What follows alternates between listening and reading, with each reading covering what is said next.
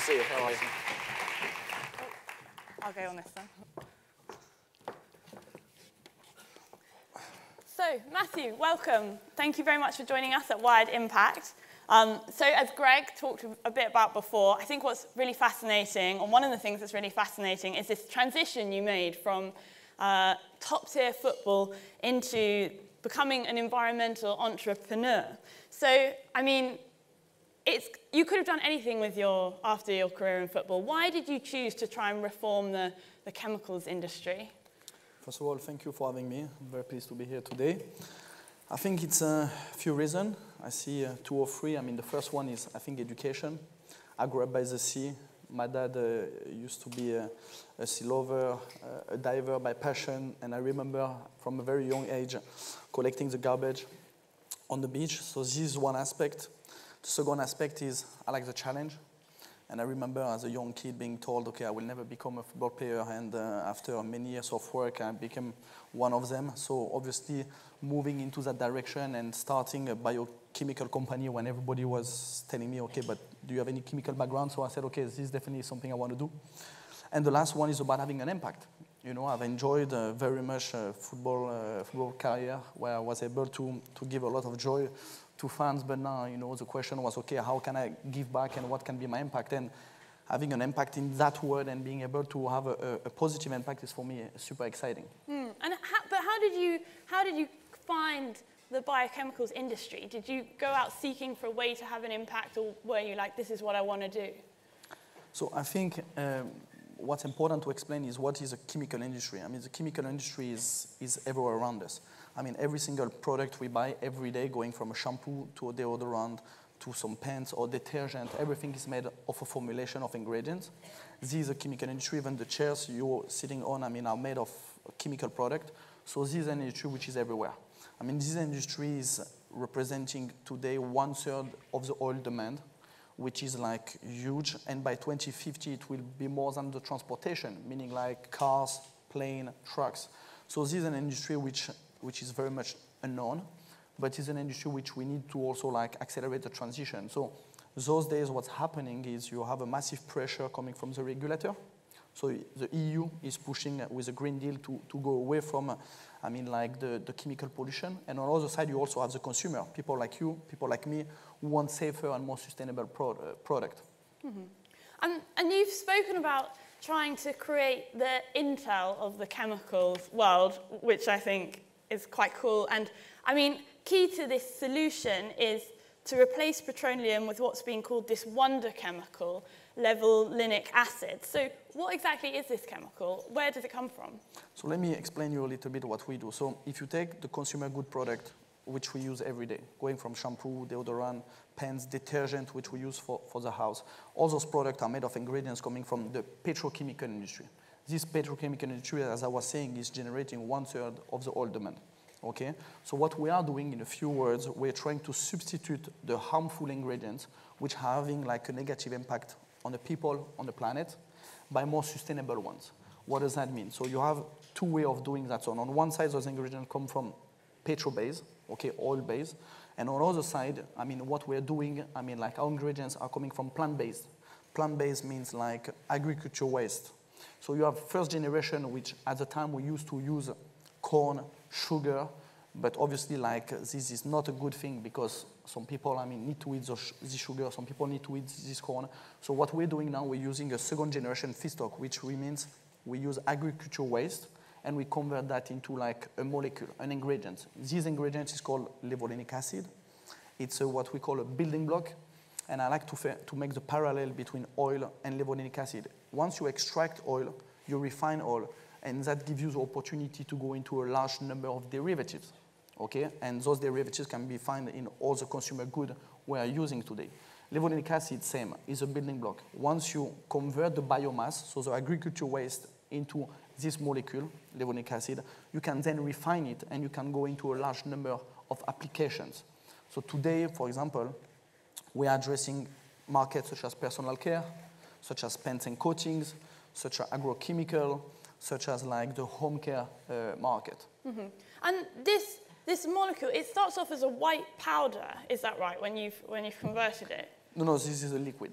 Okay, and then how does it turn from a liquid to kind of getting into those products that you've mentioned? So we don't do any fermentation. We do like a thermoreaction, so you have a reactor and a chemical reaction. And to give you some example of how the product are being used, this will be potentially like helpful to you. So we target ingredients which are under regulation. So the EU are coming out with like a long list of ingredients, of chemicals which are harmful for people and also like to the planet. Those ingredients are being phased out. Okay, and what we do, we target those ingredients and replace them. So if I take a few examples, if you go to personal care, I mean shampoo. Shampoo are made today of silicone. Silicone is an ingredient which is not biodegradable, means like it doesn't degrade. And when you shower, I mean like this silicone is accumulating in the water. So we replace silicone. Preservatives. I mean preservatives are today like in the food we are eating. Preservatives, I mean like are being phased out because people don't want preservatives anymore in the food. We replace preservatives.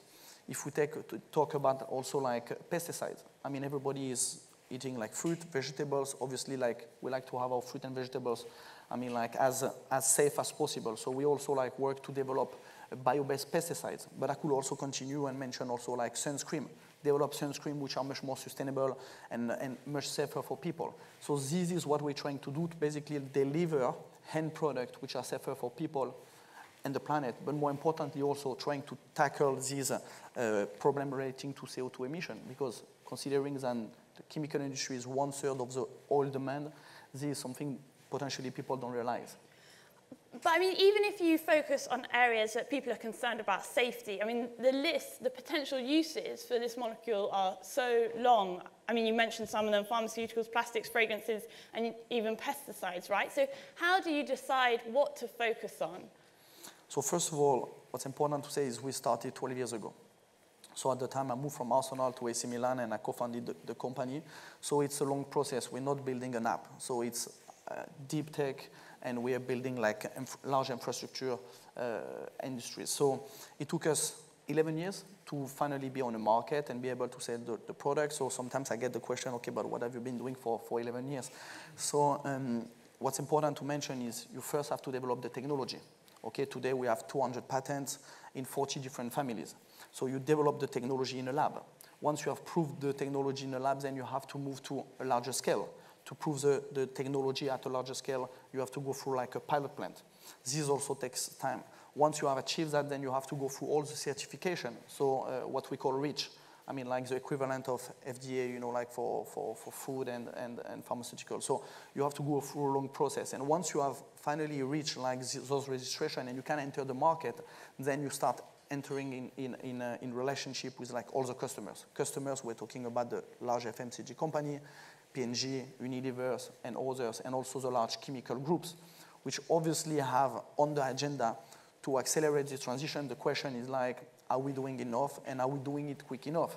Because when we look at the challenge those days and climate change, I mean, we need to accelerate this transition. If it takes 10 years to bring a new molecule to the market, I mean, we're definitely not doing it quick enough. But do you have these focus areas? I mean, is household products one of the areas that you're focusing on? So yeah, we're definitely focusing on the low-hanging fruits. I mean, like products which are under massive regulation, products which are being phased out. So definitely like personal care is one of the important markets for us. Because like shampoo, like shampoo, deodorant, because this is direct interaction with the customers. And there is a lot of innovation, and I would say personal care is driving innovation, and you start in personal care and then you can move on to other applications. So definitely personal care is for us like a priority. We're talking about also home care, because obviously like when you have kids or when you clean your house, I mean, you want to make sure you use like safer product. So all those things are extremely important when you consider that your biggest organ is your skin. If you use shampoo, if you use like shower gel, which are full of harmful ingredients, I mean, every day basically you intoxicate yourself. So this is, those are the market which we're targeting, which are basically like under massive pressure from the regulator and under massive pressure also from the consumers. Okay.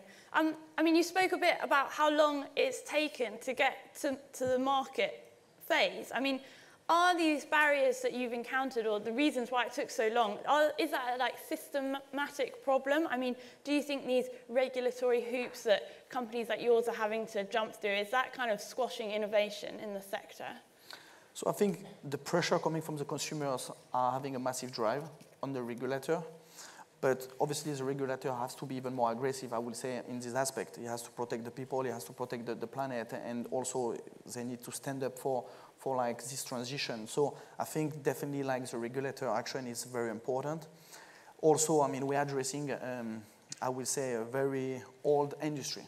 Okay, this is a massive industry, and we all know that in massive industry, changes takes more time. So what we are doing, we're not going against this industry, we're partnering with the big players, with the large chemical groups, and we help them accelerate this transition.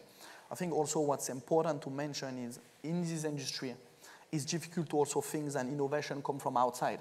If you take a large player such as like BASF, Biochemicals, or others, it's difficult for them to think, okay, I mean, innovation will come from outside the company, and we need to also like collaborate with smaller company. If you take if you look at the tech world, Amazon from this world, Facebook, Google, they all have incubators because they are very much aware that innovation can come from outside, and it's important that we partner with them from early stage.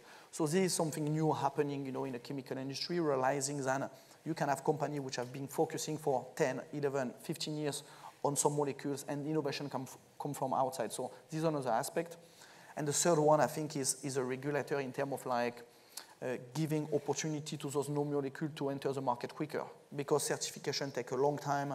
There is a lot of discussion around like changing the regulation and making it like with quicker, you know, like enter to the market. This is very important. And it feels like obviously this is an industry where regulation plays a big role, and it does feel like policymakers are paying a lot more attention. I mean, you mentioned the Green Deal. In 2020, the EU published a new chemicals strategy as part of its zero pollution ambition. I mean, does it feel like there's this new momentum among lawmakers to kind of back you up and to say, yes, the chemicals industry does need to be more sustainable?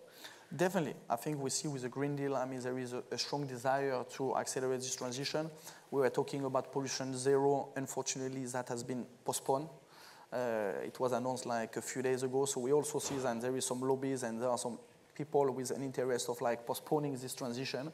So I think it's a fight. It's a fight which we have to win. I think more and more, I mean, like we're realizing, I mean, which is extremely important. But I think creating awareness. I mean, today I came without any presentation because I don't think the focus is on GFBiochemicals, a company which I founded, but is more on like creating awareness and telling people that, I mean, every day they have this power of choosing the right product instead of the wrong product. You know, when you make your shopping, when you go to supermarket, when you buy like a washing machine, you know, detergent, when you buy like a shampoo, when you buy some personal care product, you have an opportunity to basically like contribute to this effort and to choose a better product instead of product generating a lot of CO2 emission or like incorporating harmful ingredients. So for me, I mean, creating awareness, being able to talk about chemical industry, which is an industry which is very much unknown, is also very important. And you talk about this fight between people who don't want maybe the sustainability goals to be set so high. I mean,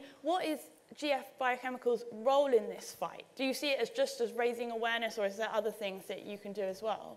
I mean, first of all, we have a total commitment. I mean, we started like 12 years ago, and part of our DNA is to bring solution to a major problem. So what we're trying to do is like, more than a fight, we're trying to collaborate, because I think this is very important to create bridges with all those large chemical companies, all those large FMCG companies. So our main goal is to accelerate this transition by partnering with those large groups. I think also creating awareness like I'm doing today, being able to talk about it and to try to put in the mind of people, and then to realize that they can really have also an impact themselves and bring a solution, because I think it's very important to identify a problem, but more important is to bring a solution. So as I've seen before, I mean, like we have more and more solutions to address those problems, and that brings me a lot of hope. And just to finish is like, I think we see the next generation putting also a lot of pressure, I would say, on those big groups. When you see Greta Thunberg in the street, when you see kids of like 11, 12, 13 years old in the street fighting for the future, I mean, this like brings a lot of hope. I don't think at this age I was like in the street fighting for my future. So those people are going to be the next consumers. Those people are going to take the lead, you know, like very soon. So we have to be ready with that, and we have to be ready with solutions. So you co-founded GFBiochemicals back in 2008, but you only became CEO this year. What made you take that decision? Why did you feel like you wanted to lead the company? So first, for many years, I was also like a football player. So as you were saying, I played for Arsenal, I played for AC Milan, so it's difficult to be a top elite athlete, I will say, where you have to commit 200% and running a company. So I had to wait a little bit before I took like an active role, first. Secondly, we also like brought some investors. I mean, after 10 years of work, it was very important to validate everything which we have done. It was very important to bring also some institutional investor to kind of like bring even more credibility. Because sometimes, you know, when you're a football player and you end up like being, creating like a biochemical company, I mean, like there is a lot of questions, a lot of doubt. So we needed, you know, like to bring like strategical investors to validate all the work which we have done. And to finish it's been a real passion for the past 10 years because, I mean, as I was saying before, we didn't create an app. It was every day a fight. Every day I had like a tenth of reason to stop. And you had to basically like really be passionate about what you do. If not, I mean, like obviously you stop. So for me, it was the right time, bringing some investors, taking the company to a next level. And at the same time, you know, I've stopped playing football like 2 years ago, so I have plenty of time now to focus on the company I co-founded. And then just finally, before we move on to all the great questions that are coming in, how do the stress levels compare between being a CEO and being a professional footballer? This is a good question. I think you have a lot of parallels between being like a football player and an entrepreneur. Obviously, like, it's slightly different. You know, when you play in front of 60, 70,000 people, the stress is slightly different than, you know, you in your room with your colleagues. But I think you have a lot of parallel. I mean, like, definitely, like, perform under pressure. You know, when you, as I was saying, play in front of a lot of people, you have a huge pressure. But also when you're an entrepreneur, when you invest your personal money, when you have to find solution every day to problems, I mean, your head, your shoulder are against the wall. So you have no other solution than to bring the company forward.